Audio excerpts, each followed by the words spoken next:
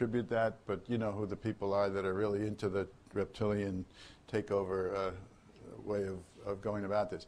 Individual psychodynamic. Well, that has to do with the fact that this represents the repressed desires for some kind of powerful instinctual sexual relationship on the part of the individuals. I won't even do anything with that. The biology, we do have a brain. The brain stem is thought of as reptilian. The lower instinctual parts of our brains are very similar to the reptilian brains. We are what our relationship is to the dinosaurs and the early reptilian beings, the crocodiles and other reptilians are still here. What, in terms of the evolution of species, what is the biology, phylogeny of that?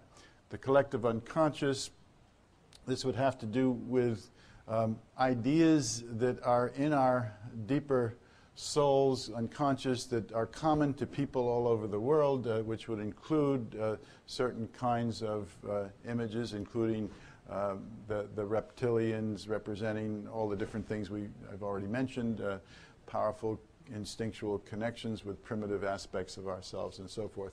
Now, I mentioned transpersonal psychology because I found my own training in this area very valuable in doing this work. What this means, essentially, is that our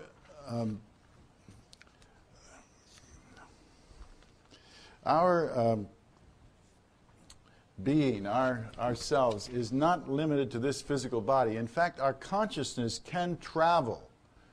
It can go through time and space. It can go back into the time of the dinosaurs when they were became extinct. It can go into other dimensions of reality. In other words, that it can go into past lives.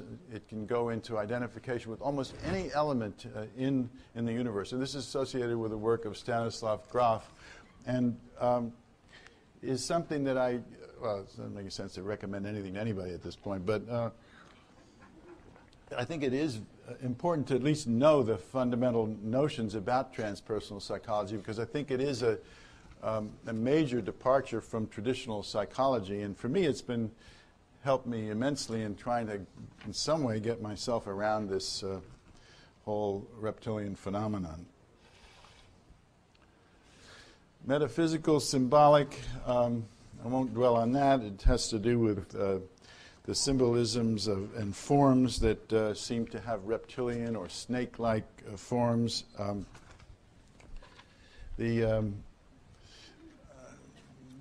Emperor Constantine, when he converted to Christianity, they showed him with his symbol was a sword killing a serpent.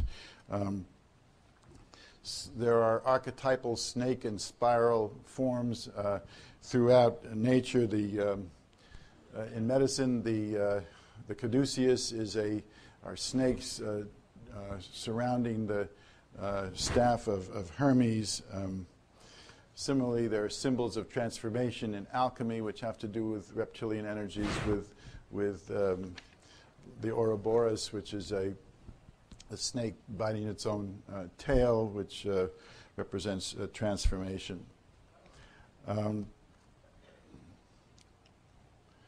Now, the mythico-religious area, again, this relates to the collective unconscious. Dragons, serpents have I'll take these quickly one by one. Dragons and serpents show up in almost all the mythologies of the planet.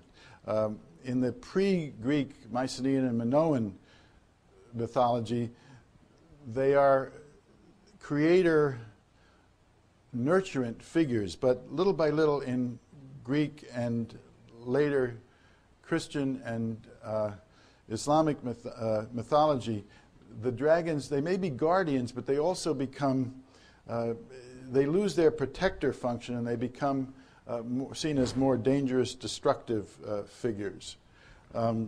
Although there's always a kind of ambivalence about dragons. They're sort of wonderful and beautiful and creative, but they're also dangerous and threatening. And again, what they represent in terms of our own deeper selves is an important question.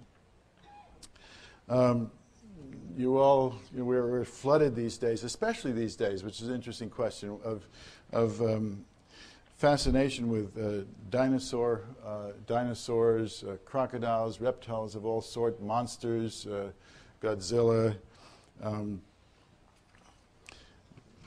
the Komodo dragons. There's been lots of TV specials. I never heard of them until recently.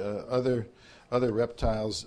Some cultures think that dinosaur bones, when they discover them, are actually really dragon bones.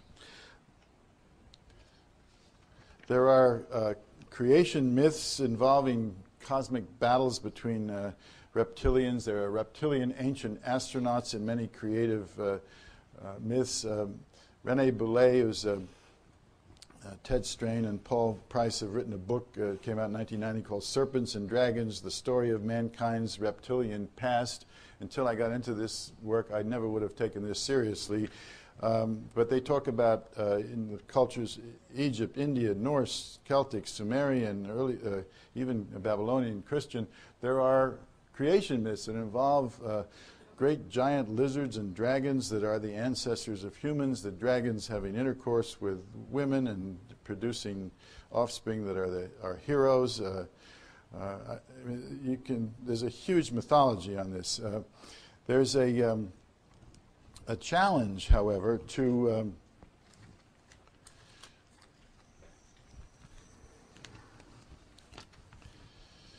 there was it was kind of amusing on the Amazon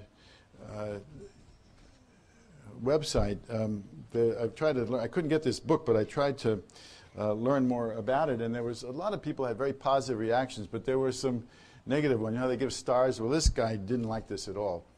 He gave it 1 star. Other people gave it 4, 3. You know, and he said he was objecting to the attack on Scripture. He said we should accept that he's challenging this. The writers we're supposed to accept that Scripture is a watered-down attempt to explain the mysterious in mythological terms, but that Sumerian texts are exacting and always to be taken and interpreted literally. Has this guy considered that what he takes so literally may also be an effort to explain in mythological terms something that the writers of Sumerian texts couldn't fathom in terms they could understand? Just because an ancient carving depicts a person ensconced in feathers or reptilian attire doesn't literally mean that there were such creatures. Fair enough. So I just wanted to put that in there as a kind of sobering thought. Bud Hopkins correctly, I think, brings up the risk of what he calls stew pot thinking, which is so you take lots of things, you put them all together as if they're all one thing. Probably it's okay if the stew, is potable or eatable, but there is. I am bringing a lot of things together that may or may not fit, just to show how in the mythic history of the human race, the reptilian figures play a major role, and so when the experiencers have a strong connection with the reptilian past and actually encounter real reptilian beings, it makes this more relevant. And then, of course, there are the serpent gods, Quetzalcoatl and the Aboriginal rainbow serpents, and the snake itself is sometimes thought of as representing immortality because it can shed its skin and so forth.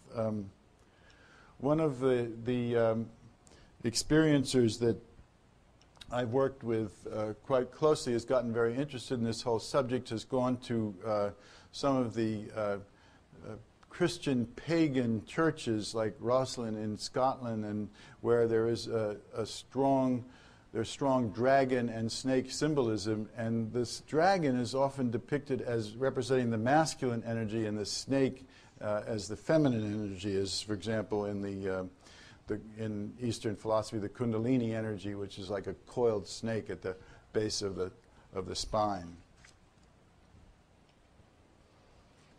Now, in Judeo-Christian, or particularly Christian